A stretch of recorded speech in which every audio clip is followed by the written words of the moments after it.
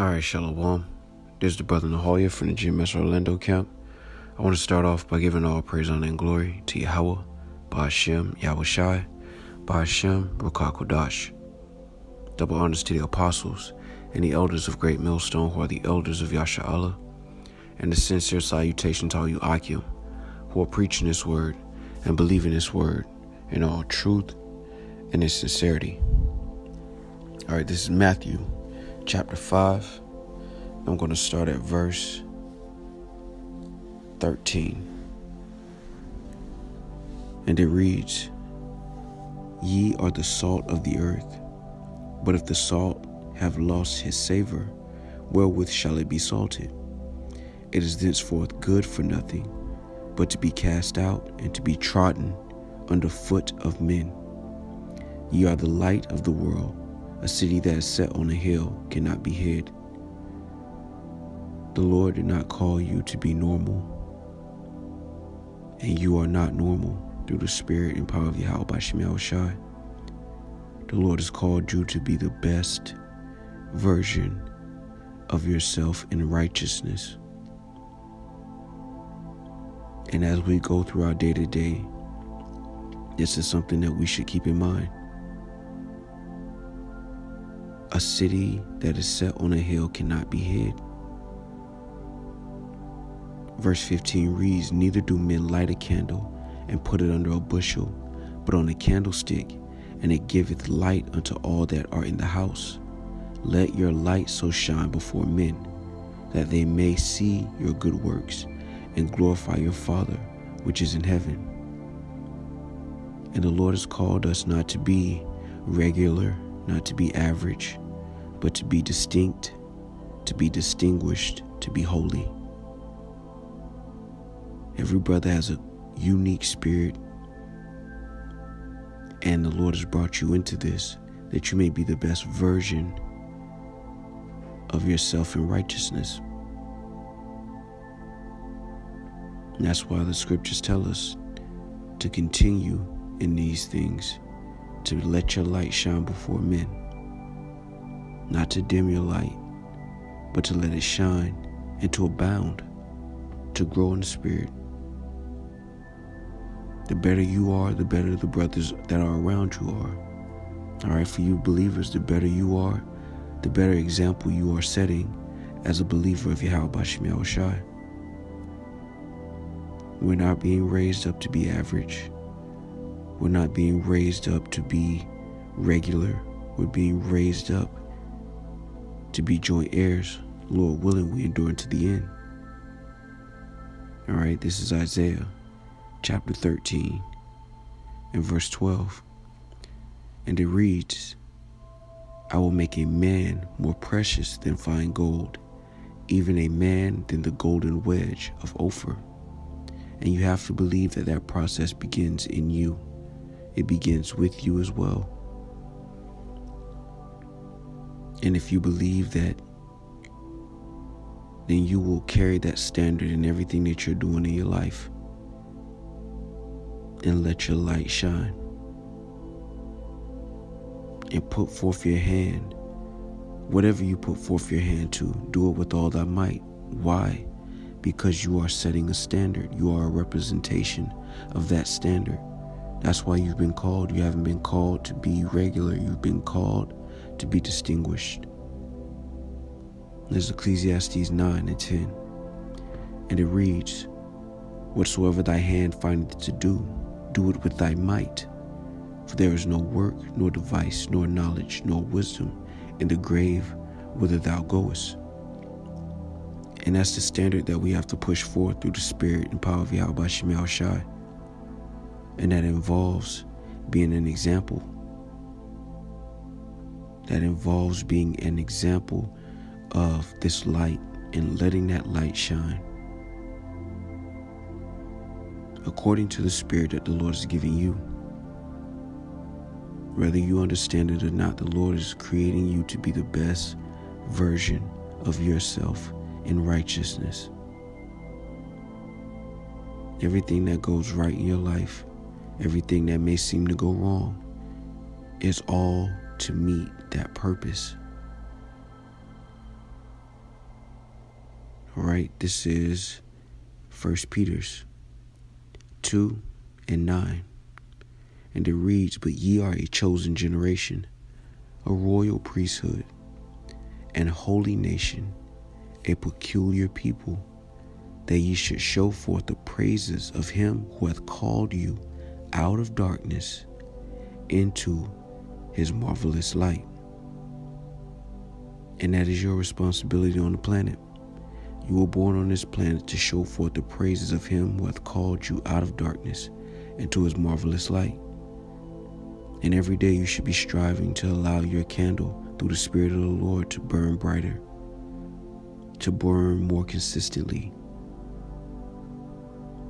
And that begins by setting that standard for yourself and applying that standard to everything that you do. Being that light, being that city that is set on a hill when you walk in a room. Rehearsing these precepts and this wisdom. Seasoning your words with salt. Being peaceable with all men. Being a representation of that ruling class mentality. Not in arrogancy, but as a representation of it in righteousness. And you have been called to do that. You've been called and raised up to do that. To be the best version of you in righteousness. And that doesn't just stop in your belief in the Lord and your work for the Lord.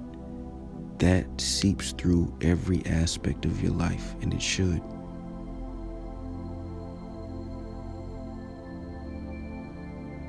In order to do what? To show forth the praises of him who hath called you out of darkness into his marvelous light.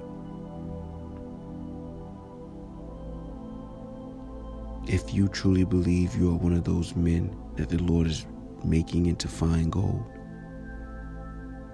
then you should carry yourself like you have something to offer through the Spirit and power of Yahweh Shem Yahushai.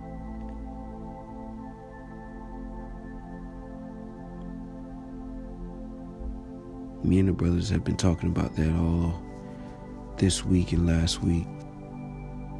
You know, about embodying that standard as much as possible, as consistently as possible, as diligently as possible. Understanding that we were called for a purpose, and that purpose is not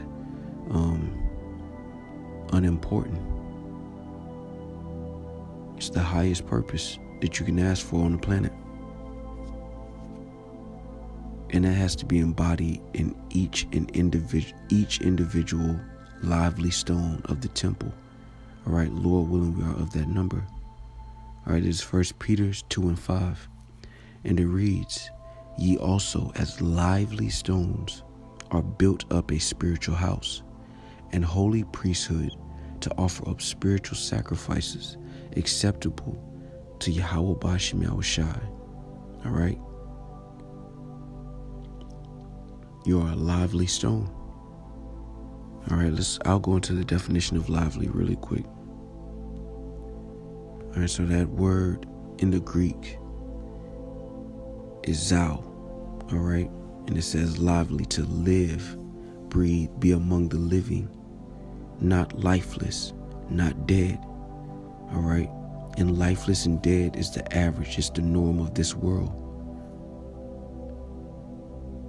The second definition says to enjoy real life. If you understand that what you have is precious, that what you have is worth more than everything else in this world, then it should be seen on your countenance. Our confidence is sourced in Yahweh Shem Yahushai.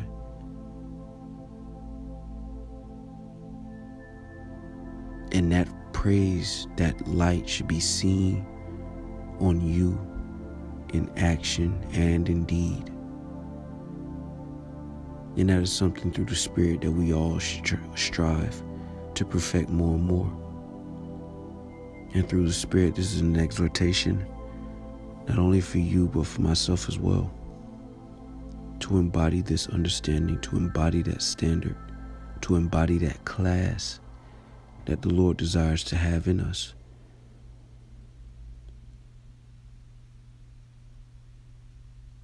We have to let that light shine before men. And this is a beautiful opportunity through the Spirit for us to learn things on our journey to the kingdom of heaven. Through this experience, through applying this knowledge, through going into a crowded room and just feeling the energy in the room and feeling how that energy changes. When people approach you, being able to season your words with salt, to be a representation of that royalty in that class.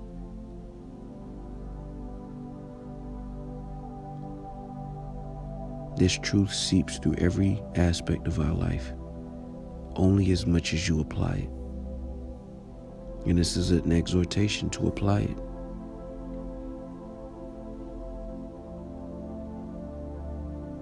We have not been called to be normal. We have not been called to be regular. We have been called to be a representation of the kingdom to come through the Spirit of Yahweh. And that can only happen if you become the best Israelite that you can. If you can become the best version of yourself in righteousness, you will inspire the next brother to do the same. And all of it is for the edification of the body and the fellow laborers. So Lord willing, this was edifying. With that, I want to give all praise, honor, and glory to Yahweh, Ba'ashem, Yahushai, Ba'ashem, Rakakodash. Double honors to the apostles and the elders of Great Millstone, who are the elders of Yasharallah, and a sincere salutation to all you Akim, who are preaching this word and believing this word in all truth and in sincerity. Shalom.